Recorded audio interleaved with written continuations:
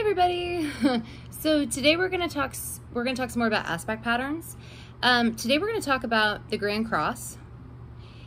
So what exactly is that? I know in the previous video I talked about a T-square, and a T-square is 3/4 essentially of a Grand Cross.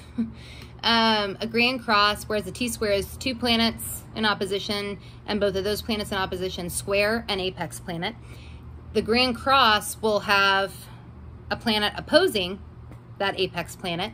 So you'll have at least four planets. You might have other planets conjunct some of these planets, but you'll have at least four planets forming a giant square, essentially, by square aspects. So you have like one 90-degree aspect, another 90-degree aspect, another 90-degree aspect, and another 90-degree aspect. That is a Grand Cross. It is more stable than a T-square is. Now, the traditional way that they are read is they'll either be cardinal Grand Crosses in the cardinal signs, they'll all be in the cardinal signs, they'll all be in the fixed signs, or they'll all be in the mutable signs, meaning you'll have a cardinal Grand Cross, a fixed Grand Cross, or a mutable Grand Cross. So that means like you'd have four planets. The four planets I'm talking about, they'll be in like a mutable Grand Cross would have them in Sagittarius, Pisces, Gemini, and Virgo. Now, that is the traditional or classical way to read them. I generally do stick to that.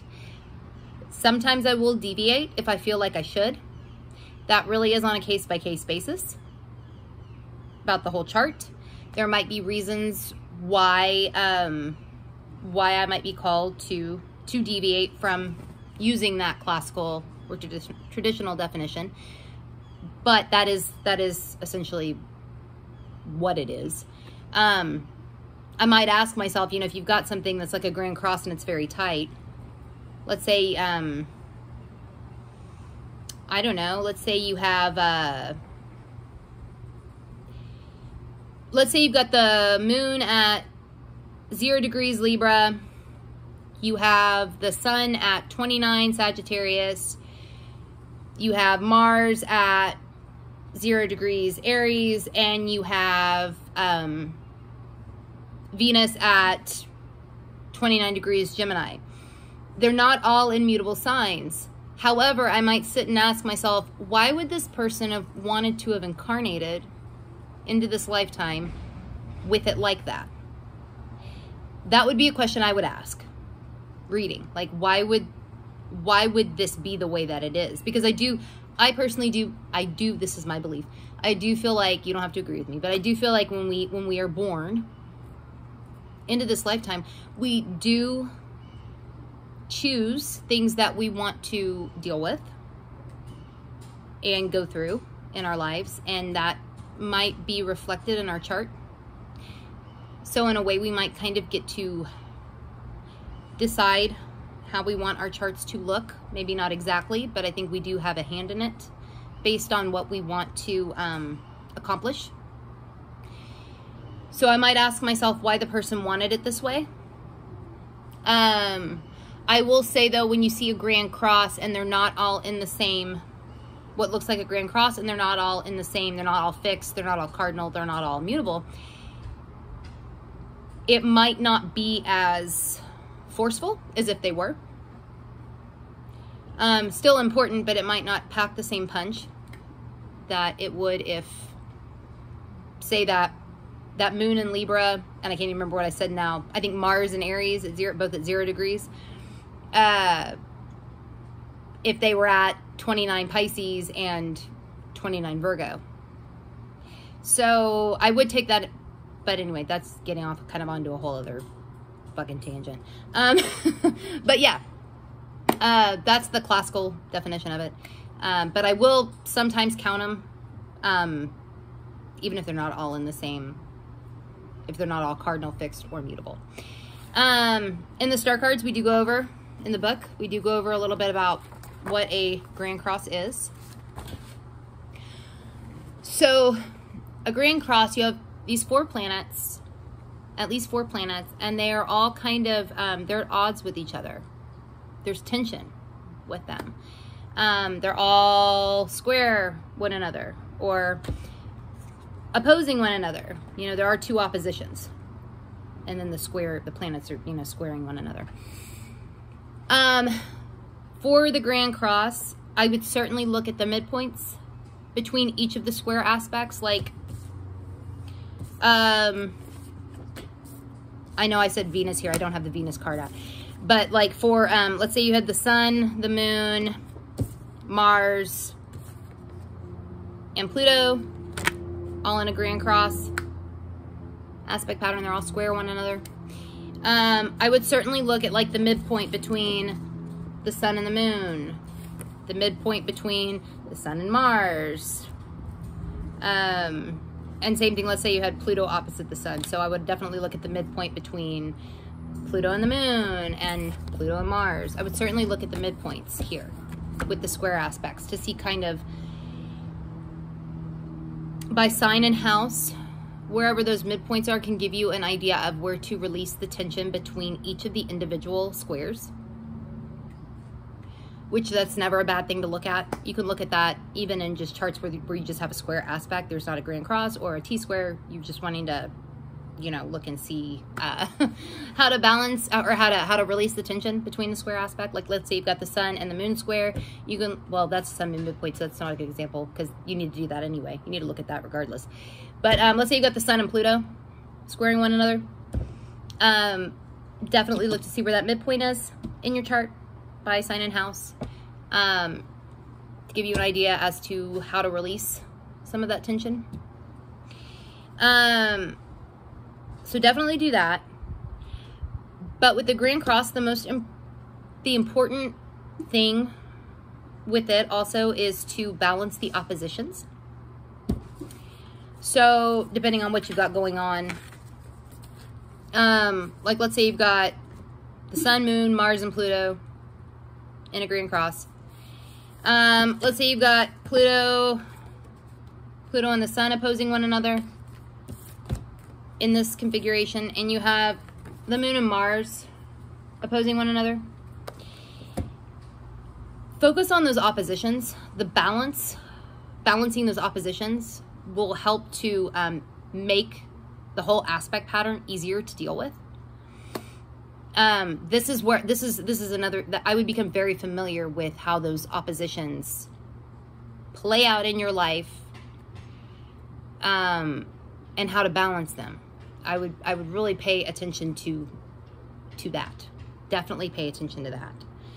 Because while the grand cross is more stable, is a more stable aspect pattern for sure than like the T-square, you do have 2 oppositions with the grand cross versus with the T-square you only have 1. So balancing those oppositions is very, very, very important. Very, very, very important. I would say that along with the midpoints. You can attack them from different ends. But yeah, definitely do that. Transits to the grand cross, to a grand cross in your chart, regardless of what it looks like. They're gonna light, like let's say you have what I was talking about and you happen to have like transit Saturn conjunct the moon. That's gonna light up the grand cross. Specifically though, I would pay attention to the opposition. I would pay attention to the opposition between the moon and whatever planet, for sure. For sure. I mean, it's going to square other planets too, but the opposition planet, the transiting planet conjuncting one planet and then opposing another planet, I would pay careful attention to how that will manifest. And I would say the same thing with synastry. Same thing in synastry. You can have a grand cross in your chart, and somebody's something or another happens to conjunct one of those planets. It's going to light up that grand cross in a different way. It may or may not make it easy. Doesn't always. Depends on what's going on in the whole thing. but that's definitely something that would need to be taken into account as well. I would definitely keep the orbs tighter here. Like for instance, if you had if you had like all of these planets were all at, I don't know, 16 degrees something, all squaring one another, that would be pretty tight. So I would definitely count that. But if you had like, I don't know, let's say the moon at, I don't know, let's say you had the moon at 16 degrees Aquarius, you have Pluto at 18 degrees Scorpio, you had the sun at 16, I'm going to get confused. You want to make sure to keep the orbs tight. I'm going to get confused as there's too many numbers and cards and shit. Keep the orbs tight. Meaning I would, if you have like, let me try again. If you have like the moon at 16 something, you have Pluto at 16 something, you have the sun at 16 something, and then you have Mars and it's like at, I don't know, 9 something. I don't know that I would necessarily count that as a grand cross. Maybe. It would really depend on the whole chart, but I might not. The tighter the orb between the planets involved in a grand cross, the more powerful it's going to be in your life. So definitely take that into consideration too when you read. I would. Anyway, I'm going to get going. So if you want to follow us on Instagram, you can find us at Let's Fuck With Astrology. I'm at Saturn Season Astrology on Instagram. Natalie is at Abaternal Astrology on Instagram. If you want to like or subscribe or whatever the fuck people do with videos on YouTube, you can find us by searching for Let's Fuck With Astrology in the YouTube search bar. If you do the Reddit thing, come join us on the subreddit Let's Fuck With Astrology. And if you're interested in the star cards, go to letsfuckwithastrology.com/star-cards. One more thing before I stop. People get very hung up on aspect patterns, and they're cool. Like, don't get me, like, they're cool to look at. They definitely catch your attention. Okay? Definitely catch your attention. In some charts, they are going to be, this is me personally, how I read them. They will catch my attention more than others. Some charts, the aspect pattern might be a piece of something that feels more important to me. Doesn't mean I won't mention them. I guess my point is, I don't think they're the end-all be-all. So do pay attention to them, but don't solely focus on them. And I think there does tend to be that does tend to happen, where people just focus on the aspect patterns, but don't focus on the rest of what's going on. Certainly take note of them, certainly pay attention to them, but they're not the end-all be-all. Let me put it like that. They're important, but they're not the end-all be-all. That's what I'll say about that. Anyway, I will see y'all later.